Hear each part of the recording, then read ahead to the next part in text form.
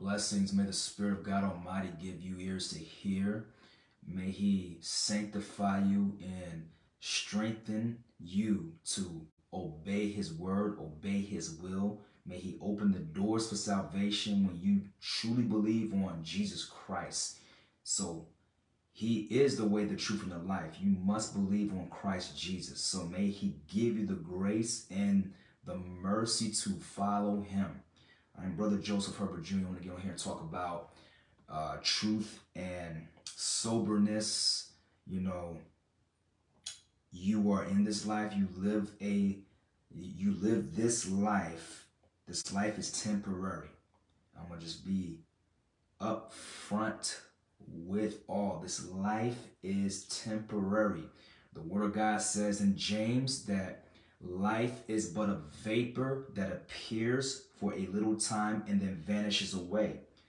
And that could look like you may be 40 years old and it may seem like it was just yesterday when you were 16 years old. You may be 35. It may seem like it was yesterday that you was 12 years old. Life is but a vapor. And then next thing you know, you are 70 by the grace of God, by the will of God, if He allows you to live that long, depending on your lifestyle, whether it rejects God or obeys God and His voice and His will. So your life is but a vapor that appears for a little time and then vanishes away. I believe James chapter 4 says that. So truth and soberness. Many people cannot handle truth. The Pharisees and Sadducees could not handle truth because the error of their lifestyles. Many, especially the devil, those who behave themselves like the devil, behave and love evil more than good, cannot handle truth. Truth can be weighty. Jesus says, he who does truth comes to the light, that his deeds may be made manifest, that they have been wrought or performed in God. So I was meditating on Acts chapter 26. And so you have Paul, who was being charged of, well, falsely accused, just like Jesus Christ, just like Stephen, just like many of the apostles, charged of preaching the way, preaching the gospel of, or the kingdom of God. All the above is the way to God. The word of God says the way of the Lord is strength to the upright. So Paul was being charged. He was standing before King Agrippa, and many, in chapter 24, it talks about Tertullus accused him. And many people, as being a true born again believer, we will be persecuted, and we're gonna come across some people that are wise with their words. They may make themselves seem like they know, or they are knowledgeable, and they know what is right to say, and charge the elect or the true born again Christians. So Tertullus, it says right here in verse 2 of Acts chapter 24, and when he was called forth, Tertullus began to accuse Paul, saying, seeing that by you we enjoy great quietness, and that very worthy deeds are done unto this nation by your province, we accept it always and in all places, most noble Felix, with all thankfulness, notwithstanding that I be not further tedious unto you, I pray you that you would hear us of your clemency a few words. For we have found this man, Paul, a pestilent fellow. So he's insulting him in a subtle way. He's disrespecting him and offending and insulting him in a subtle way. That's how the devil does. Now, notwithstanding that I be not further tedious unto you, I pray you that you will hear us of your clemency a few words, for we have found this man a pestilent fellow and a mover of sedition among all the Jews. So they're trying to say he was preaching false doctrine, preaching heresy. All the Jews throughout the world, and a ringleader of the sect of the Nazarenes, who also have gone about to profane the temple, whom we took and would have judged according to our law. But the chief captain Lysias came upon us, and with great violence took him away out of our hands. So Tertullus was accusing Paul of the way, being a ringleader of the sect. He was just doing the will of God through Jesus Christ, obeying what he says. So in chapter 26, Paul is standing before King Agrippa, and Paul rehearses, well, pretty much tells his testimony, how he became changed by the glory of God, changed with a new heart, new lifestyle, chosen vessel, born again. And it starts off in verse 1. It says, then Agrippa said to Paul, you are permitted to speak for yourself. Then Paul stretched forth the hand of an answer for himself. Now, when we get the opportunity as humble servants of the Lord to preach the word of God, the word of God says in Psalm 19, his testimonies are sure, making wise the simple. So when we minister the word of God with the testimonies of God, what he has done in our lives, and a testimony is evident truth that supports what God has done in our lives and is doing and continuing in doing in our lives. So you can't go against the truth. That's the soberness of God's power on the Christian. We cannot be persuaded by false doctrine or any lie. We must believe on Jesus Christ because he is the way, the truth, and the life. So Paul has the opportunity to speak, and he says, I think myself happy, O King Agrippa, because I shall answer for myself this day before you touching all the things whereof I'm accused of the Jews. The Jews was accusing him. There are people that are not going to like you when you minister the word of God, but you have to stand firm in the glory, bearing the fruit of long suffering. That's enduring patience, especially because I know you to be an expert in all customs and questions which are among the Jews. Wherefore I beseech you to hear me patiently. So he's giving honor to King Agrippa. He's not being subtle like Tertullus and saying we found this pestilent fellow of the sect preaching false doctrine. No, he's giving King Agrippa the courtesy and the honor given to, and thanking the Lord through King Agrippa that he has the opportunity to speak. And it says, my manner of life from my youth, which was at the first among my own nation at Jerusalem, know all the Jews, which knew me from the beginning, if they would testify after the most straightest sect of our religion, I lived a Pharisee. Paul is letting because the Jews was against what Paul was doing for the kingdom of God. He says, I was a Pharisee. So that should tell you about 10% of his testimony. He was in darkness. He was under the tradition of men, but until Christ appeared onto him. Now he mentions that in verse 14. Matter of fact, verse 13, it says, at midday, O king, I saw in the way a light from heaven above the brightness of the sun, shining round about me and them which journeyed with me. And when we were all fallen to the earth, I heard a voice speaking to me and saying in the Hebrew tongue, Jesus says, Saul, Saul, why do you persecute me? It is hard for you to kick against the pricks or the goads. And I said, who are you, Lord? So this great light shined on him. He hears a voice from heaven. And something is saying, this is the Lord. You see how he answered? He didn't know who it was, but he knew who it was. And I said, who are you, Lord? And he said, I am Jesus whom you persecute.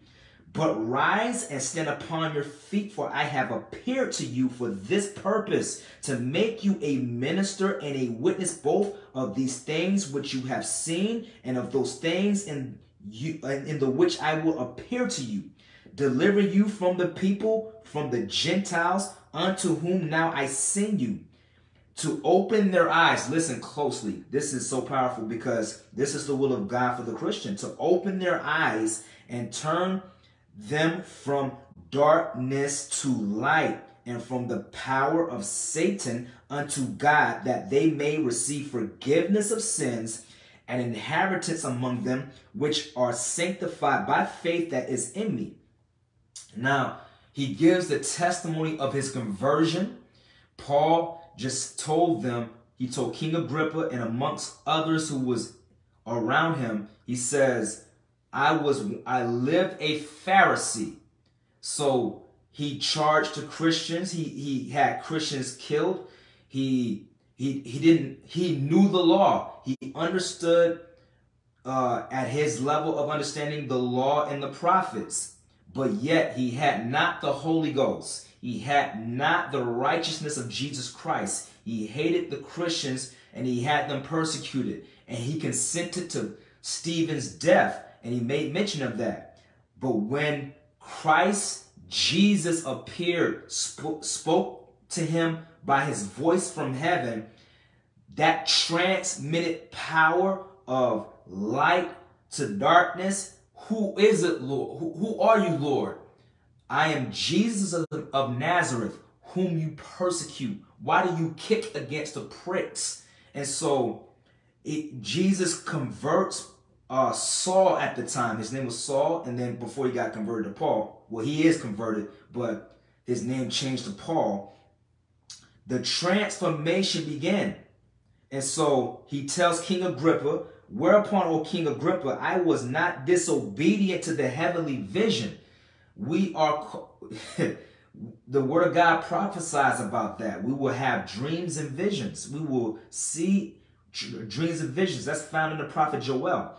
But show first unto them of Damascus and at Jerusalem and at throughout all the coast of Judea, and them to the Gentiles, that they shall repent and turn to God and do the works meet for repentance, or worthy of, or for repentance. For these cause Jews caught me in the temple and went about to kill me.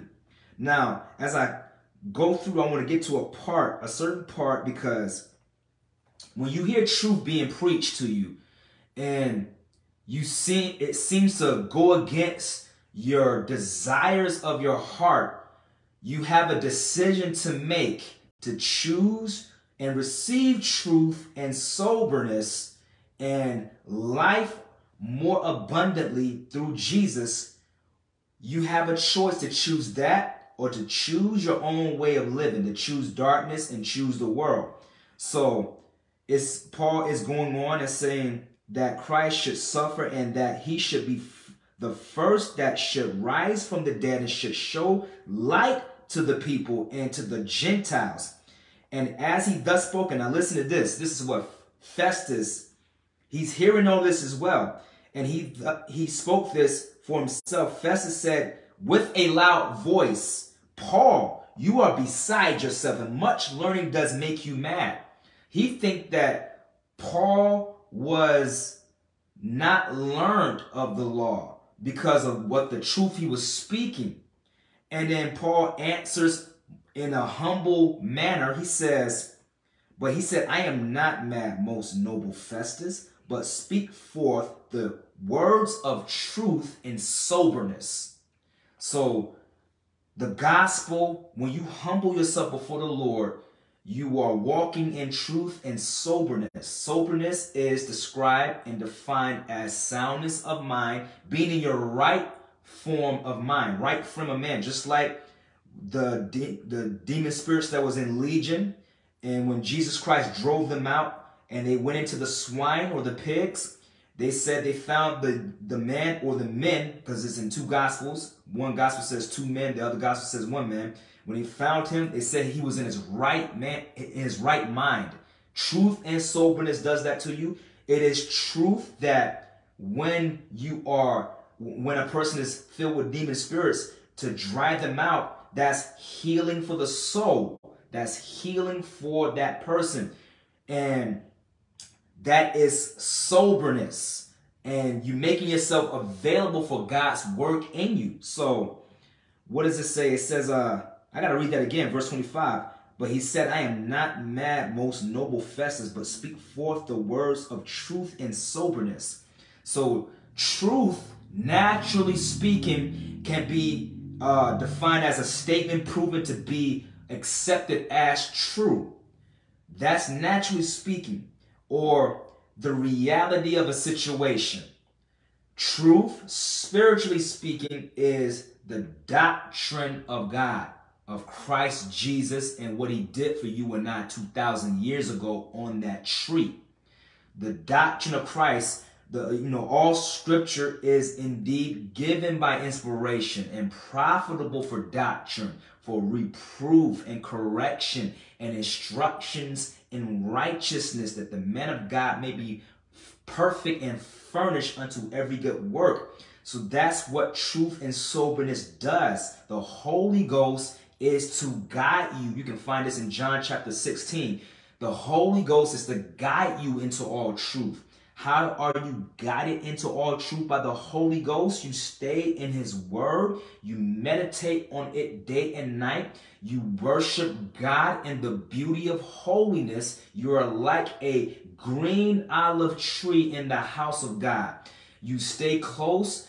Make the Lord, matter of fact, let me rephrase that. Trust the Lord as your refuge and your fortress. God wants man sober and in his right mind. So King Agrippa, he says this after he hears truth and soberness. It says in verse 26, for the king knows of these things, before whom also I speak freely. This is Paul speaking to King Agrippa.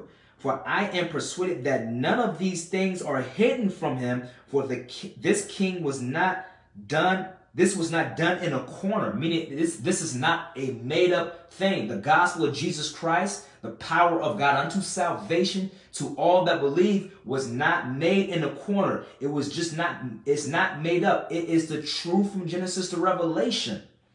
And so King Agrippa says this. He says, now, when you receive the truth and soberness of the kingdom of God, King Agrippa says this, do you believe? No, Paul says this. Paul, he says, King Agrippa, do you believe the prophets? I know that you believe. Now, King Agrippa answers and says to Paul, you almost persuaded me to be a Christian. You almost persuaded me to be a Christian. And as I read that, and some Christians may even think that, why couldn't he not be fully persuaded? Because it would have been too much light. It was too much light given to King Agrippa. King Agrippa says, and Paul said, I would to God that not only you, but also all that hear me this day were both almost and altogether such as I am, except these bonds. Because he was in bonds. He was in pretty much arrested at a degree. He didn't feel the liberty to do what he needed to do for the kingdom, but he preached the word.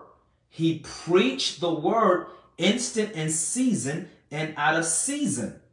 And so, and when he had this spoken, the king rose up, and the governor and Bernice, and they that sat with them. And when they were gone aside, they talked between themselves, saying, this man does nothing worthy of death or of bonds. Then said Agrippa unto Festus, this man might have been set at liberty if he had not appealed to Caesar. So God gives grace. He had, when God purposed a person to be of the Father's business, he makes grace, he makes provision for that person when they believe. So King Agrippa wasn't all the way fully persuaded because it was too much light. God is light, and in him there is no darkness at all. And I love to quote this. I almost quoted almost all my videos. what the prophet Daniel said in chapter 2, in verse 22. He was praying to the Lord. He says, you reveal the deep and secret things. You know what's in the darkness, for light dwells in you. He's praying to the Lord. So when you do the truth, you come to the light.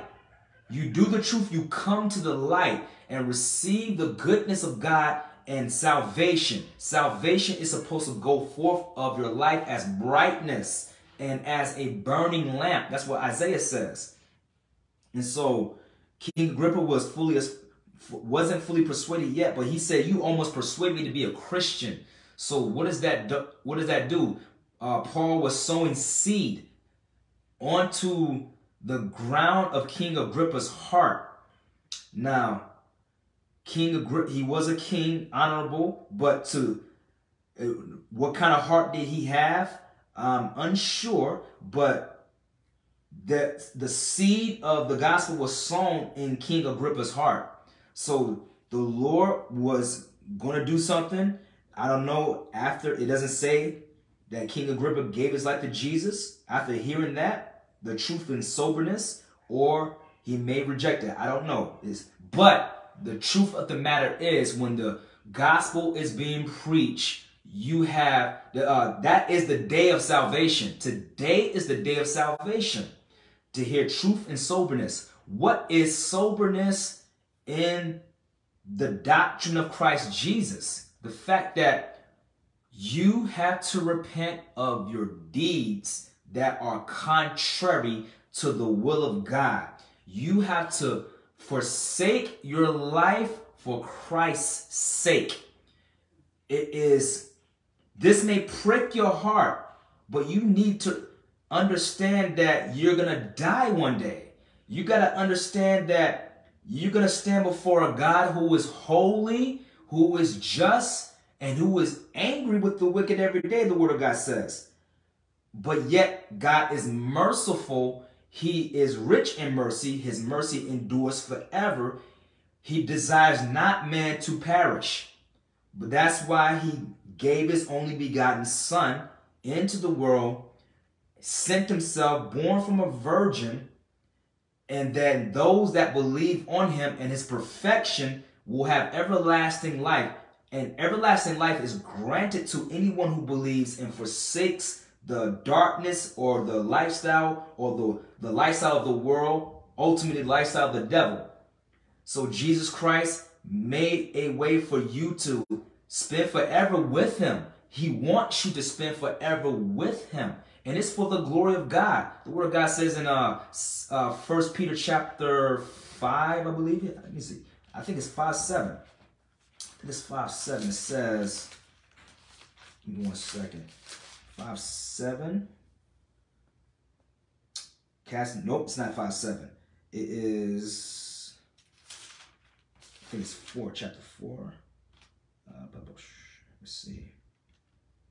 One of these chapters.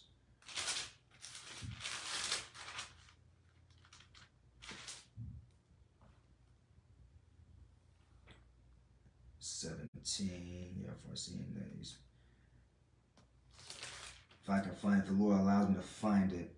But it does say that let us grow in the grace and the knowledge of our Lord and Savior Jesus Christ. To him be the glory both now and forever. So it's the will of God for you to grow, to abide in Jesus Christ, to abide in the Son of the living God and obey his voice. Because Jesus says, you are my friends if you do whatever I command you.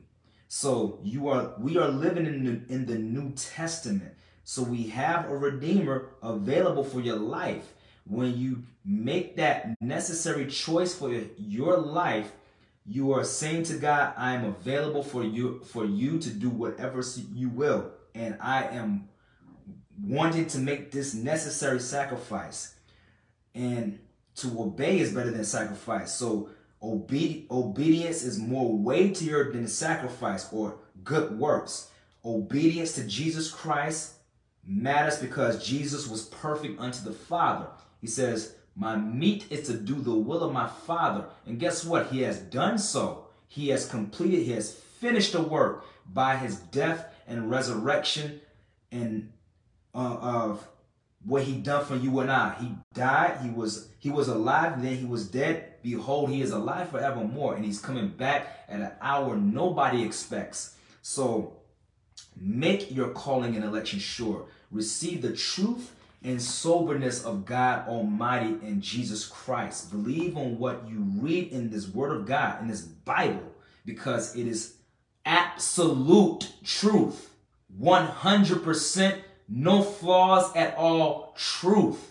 Let the truth set you free. And Jesus Christ is truth. He says, he says this, and the truth will set you free. How does that go? I forgot how that goes. As many times that I read that. The truth will set you free. I think that's in John chapter 7. Well, I could be mistaken. It's John, maybe John chapter 8. No, it's John chapter 8. It says, and you shall know the truth, and the truth will make you free. So that is, he's speaking power right there. He is speaking power of freedom and liberty in Christ.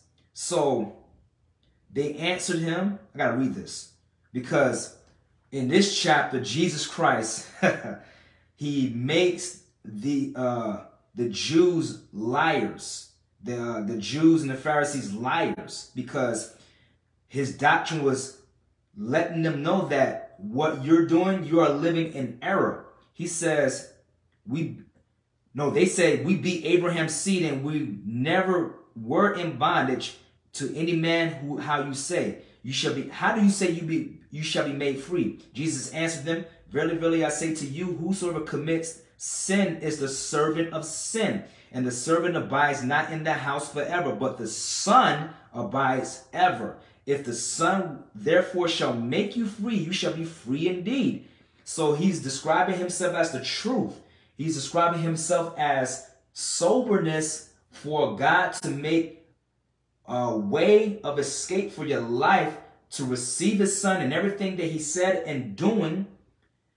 He's making himself available. Hey, I am the Messiah. He's not saying verbally, I am the Messiah or I am the coming of the just one. No, he's making it plain as day by his actions and telling them, because the Pharisees and Jews were in error. He says, if the Son therefore shall make you free, you shall be free indeed. I know that, no, let me back it up.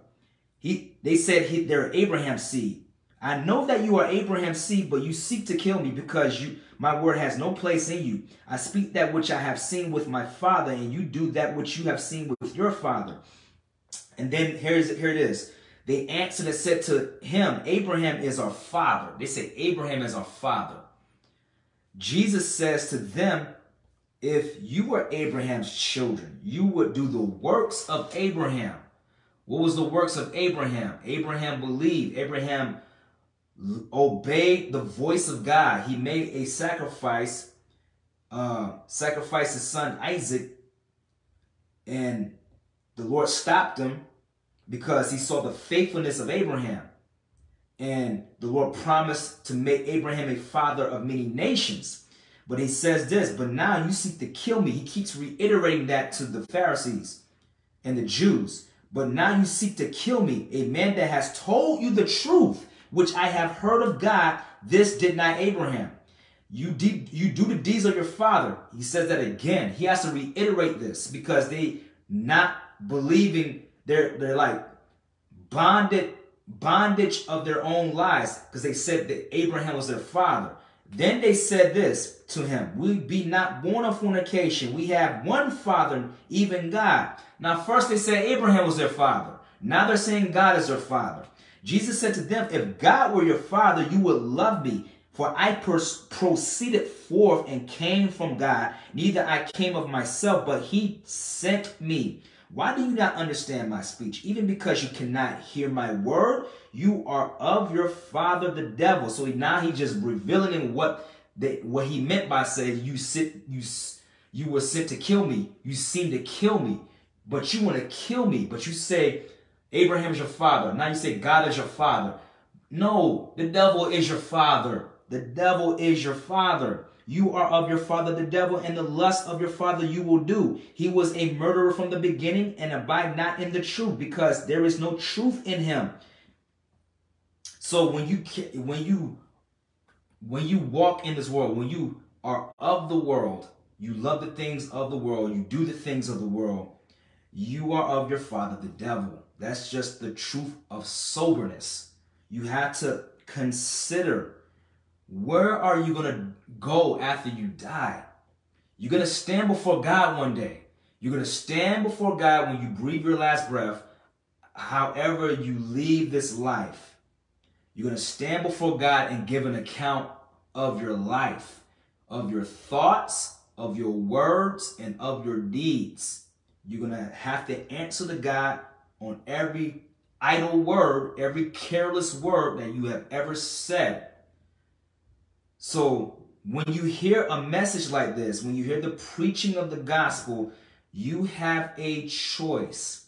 Jesus Christ says, I am the way, the truth, and the life. No one comes to the Father but by me. That means when you believe on Jesus and trust in him and commit your life, your mind, and your heart to God through Jesus Christ, by believing that the Father has risen him on the third day and he is coming back at an hour no one expects, and then get baptized in the Holy Ghost, receive the baptism of the Holy Ghost and fire, you will be saved. Now, it don't just stop there.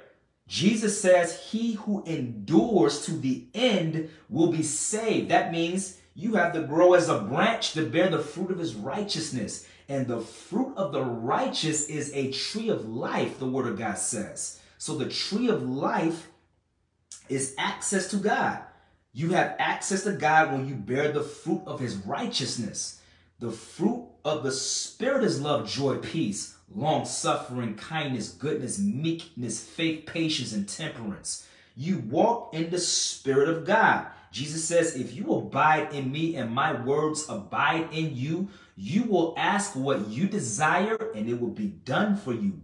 Henceforth, or by this, my Father is glorified, that you will bear much fruit, so you will be my disciple. Not only you are a Christian, not only you are born again, but you are a disciple of Jesus Christ. You want to learn of him. Jesus says, learn of me.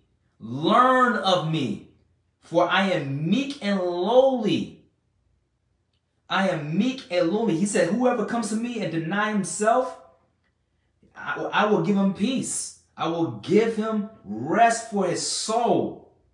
And Jesus is the light of your life. You should make him your life and the length of your days. The length of your days is him giving you life more abundantly. So the Lord Jesus Christ, when you hear the preaching of the gospel, you have to make yourself available. Make your calling and election sure. Your heart is on the line. Your mind is on the line. And what you do with the desires of your heart and the mindset of how you live is up to you to make the right decisions. The Lord says in Isaiah 26, it says, you keep him in perfect peace, whose mind is stayed on you because he trusts in you. Trust in the Lord forever, for in Jehovah, the Lord is everlasting strength. Jesus Christ is everlasting strength. So the Lord is available. Make your calling and election sure. Fear God, keep his commandments, get baptized in the water and the Spirit and fire. In Jesus' name. I am Brother Joseph Herbert. This is for his glory.